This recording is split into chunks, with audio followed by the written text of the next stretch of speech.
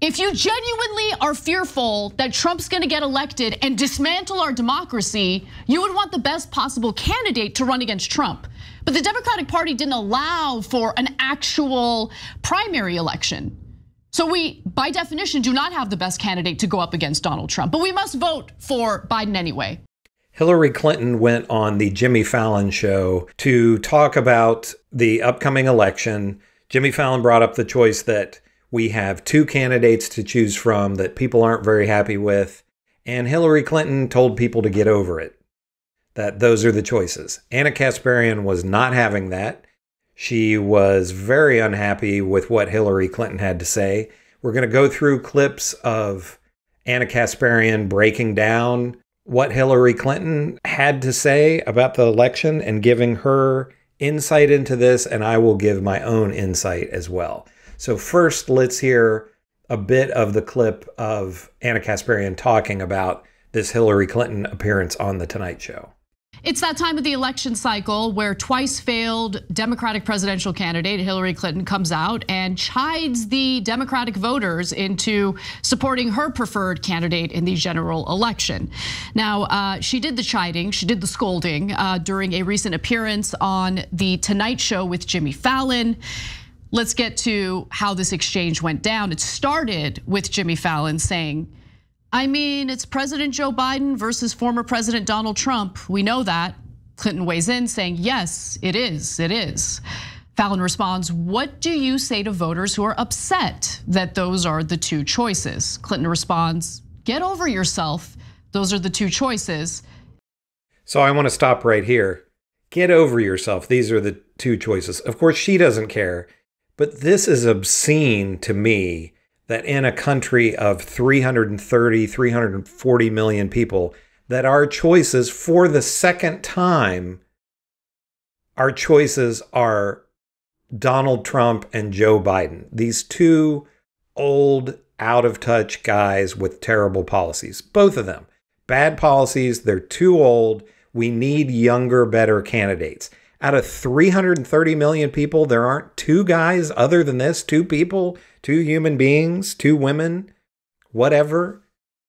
This is really the best that we can do as a country, and this is the point that Anna Kasparian is making. And then Fallon says, yeah, I love that.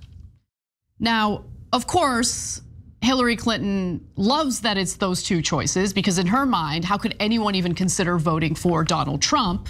If you're a self-identified Democrat, if you're an independent, you must vote for Joe Biden. So let's get to those comments. She says, you know, it's kind of like one is old and effective and compassionate, has a heart and really cares about people. And one is old and has been charged with 91 felonies. I don't understand why this is even a hard choice, really. I don't understand it.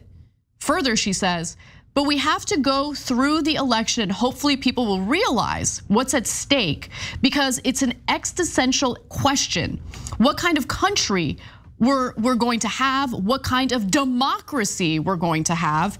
And people who blow that off are not paying attention. I would argue the Democratic Party is blowing that off. The Democratic Party insisted on cheerleading Joe Biden running for re-election, knowing full well that he's unpopular, knowing full well that the dude's 81 years old and looks 81 years old, or I should say older than that.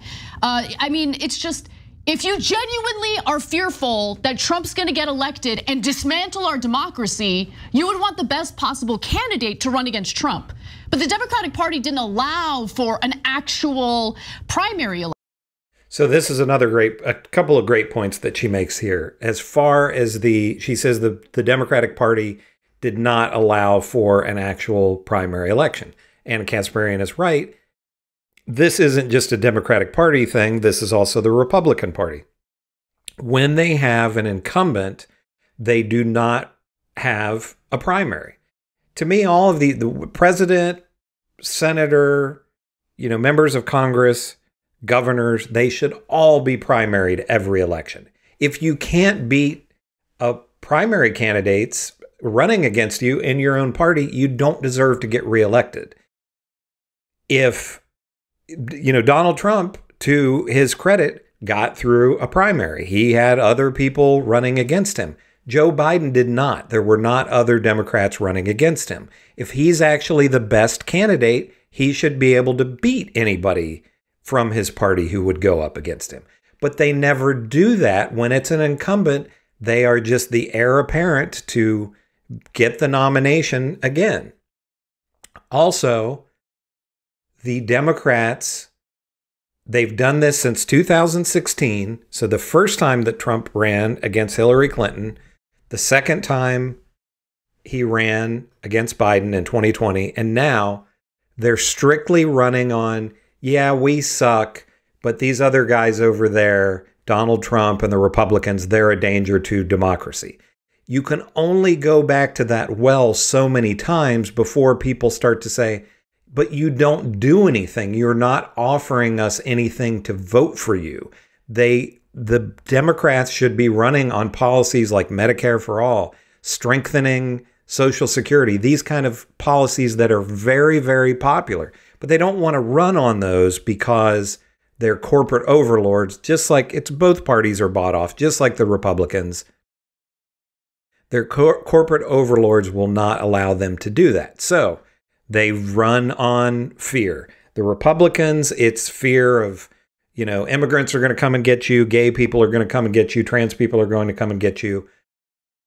Democrats, it's the fear that Donald Trump and the Republicans are going to overthrow democracy. And that's what Anna Kasparian is pointing out in her critique of Hillary Clinton. Let's listen to a bit more of Anna. Election. So we, by definition, do not have the best candidate to go up against Donald Trump, but we must vote for Biden anyway, because democracy is on the line. If the Democrats didn't take that seriously, why should the voters? That's what I want to know. Yeah, she couldn't beat Obama. She couldn't beat Trump. Why are we even listening to her?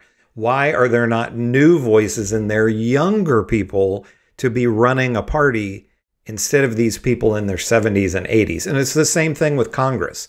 You have people in their 80s in Congress. We need term limits and we need age limits. Have a 65 cutoff, and then you avoid this garbage. Primary the first time and lost to Obama, and then failed to win the general against Donald Trump. Should we really be listening to the woman who lost to Donald Trump? It's going to be another close election. Neither side is really offering anything to voters. No real policies. Trump, it's all about the various factions that are coming to get us. Like I said, the Democrats, they'll offer some minor crumbles to people, but it's no real changes that we actually need. Again, things like Medicare for all would be a huge winner, but they don't want to do that because it would go against their corporate overlords. So we're stuck with these two guys. The nice thing is we shouldn't have to deal with these two guys again the next time around. You wouldn't think. If Biden wins, you would hope that Trump would be too old to run the next time around. And if Trump wins, Biden will definitely be too old. So you would think the Democrats would have a younger candidate to run in an actual real primary the next time. So what do you think here? Is Hillary Clinton out of touch, which is what I say, and Hillary Clinton should go away, get her, she's lost twice. She shouldn't have any say in any of this. Is Anna Kasparian right that the Democrats don't care? If they really cared, if they really believed that Donald Trump were a true threat to democracy, wouldn't they be putting up the best, youngest, brightest candidates that they possibly can? That's what I say that they should be doing. Both parties should be doing that. We should be getting great candidates in both parties, but we aren't. We're stuck with these two duds that the majority of Americans do not want, Donald Trump and Joe Biden, and Anna Kasparian did a great job of pointing this out. That's the one thing with the Young Turks and Anna is people think that they're totally on the side of the Democrats, and they're not. They're on the side of progressives, and Hillary Clinton and Joe Biden are not progressives. But let me know what you think. Make sure to give me a like, give me a comment about this video, and subscribe, and I'll see you in the next one.